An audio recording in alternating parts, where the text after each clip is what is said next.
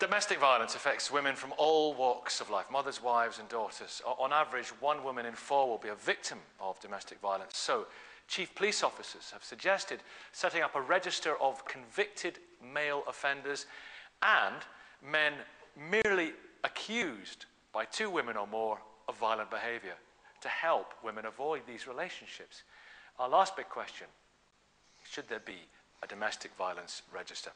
Pat, you believe very much that there should. You think this is another weapon in the armoury. Lots of people are saying, but why should it just be men on the register? Why shouldn't violent women be on the register, for example? Because the main perpetrators of domestic violence in our society are men. And the main victims are women. I have received this news with delight because I've been campaigning and trying to inform women and children about how abusive men operate, how to spot them, how to avoid them, and how to get over the effects they've had on us and our children for 15 years. When I first started doing this, the idea that anyone would even think about having a register of abusive men was ridiculous. We've come a long way. We didn't take it seriously. The courts didn't take it seriously, the government didn't. And I think that the fact that this debate is existing means that we are changing, we are learning, and things are improving. But these are men merely accused. They haven't even been convicted of anything. Does that harm them? I mean, if I meet a charming man and I go on the internet and find that he has actually accordingly abused 2 other women, I just can avoid him, can't I? I'm not going to go around and burn his house down. I can avoid him. What if you've fallen in love with him?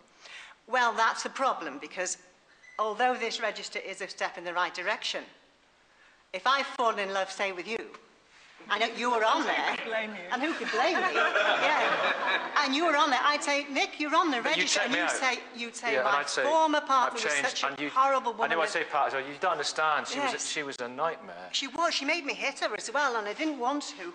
But you would give me short shrift for all that. No, I wouldn't.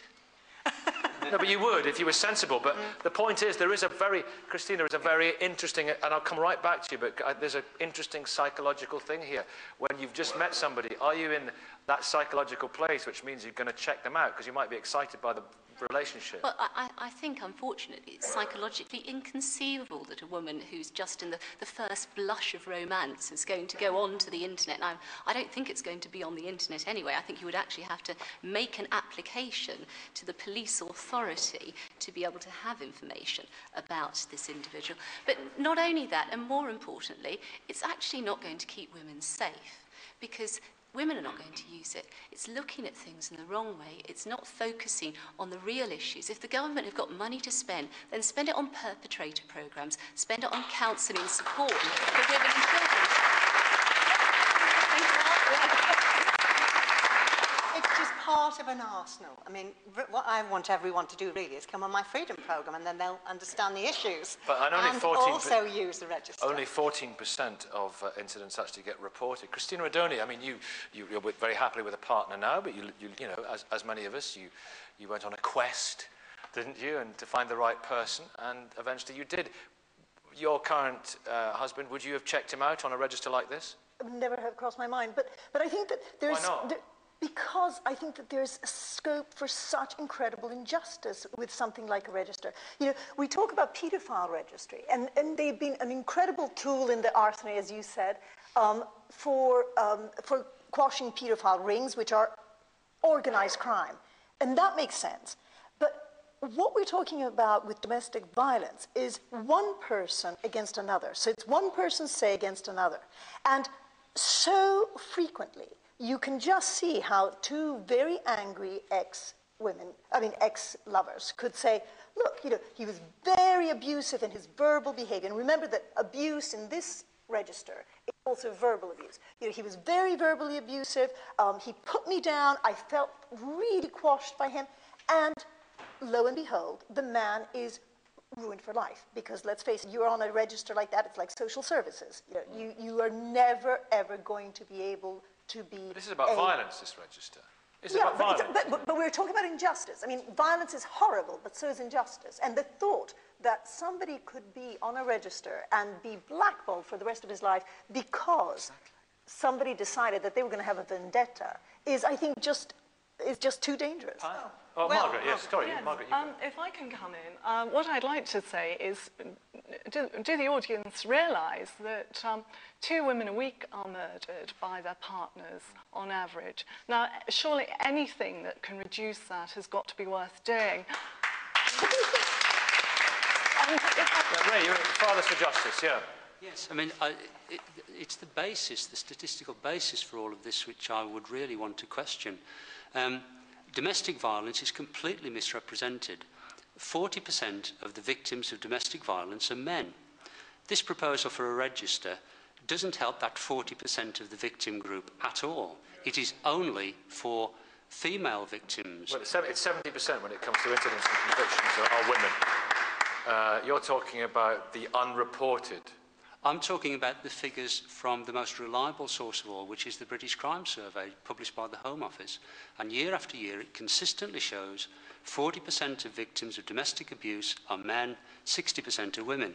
And where there's such a very large, yes, it's a minority, but such a very large minority, there is no justification whatsoever for having initiatives that only address the needs of the 60% who happen to be women. Pat, It's you've blatant got to come back on that. Then I'll come to the lady in red, just behind you. I have to say that I don't agree with you, and there's no surprise to anybody watching. I don't agree with your figures. I don't agree with the statistics. They're not my figures, And they're the Home Office figures. I They're also irrefutable. want to go back to linking what you said, Christina, in that I run the Freedom Programme for Women. I've run it for thousands of women who've come on our Freedom Programme. Most of them have been too ashamed and too afraid to tell anyone that they are victims of domestic violence, because most of us, when we are victims of domestic violence, we blame ourselves. Surely that's going to apply even more so to a male victim. A male victim is going to be even more ashamed Because to actually admit culturally- that. So I think there's no good reason being given here I as to would why like to this register should not also cover male victims. I'd like to just come back to the male victims. Well, wait, let's hear from Pat. Then I Because promise the let's lady look at behind. the body count. We've got a woman killed every 3 days. That's 112 women a year are murdered by partners and former partners. The last Home Office figures I got were 22 men a year. That's There's not a hell of a 22 too big many. gap. That is not a reason. Nobody's saying don't do it for what we're saying is why exclude female perpetrators? Why? Okay, lady here, what would you like to say? Could I come in? I think domestic violence is unacceptable, whatever the sex of the perpetrator and the victim.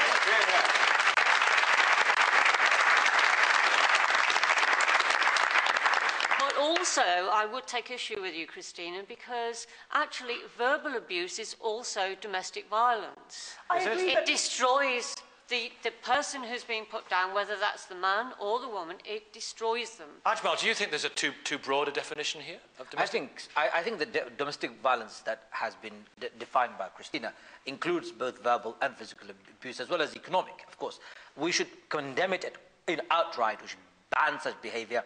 But to create a register does open up a huge room for abuse, more, and injustice. Any law that contains injustice can't be a good law. I would support a program that would help. The lady over there was talking about counseling program that will change the culture. I would like to see a culture change starting from the outset, from the families. Children who have been abused, they end up being abusers themselves. We need to cut that cycle of abuse What as soon sort as of possible. people might be included on this register who unjustly?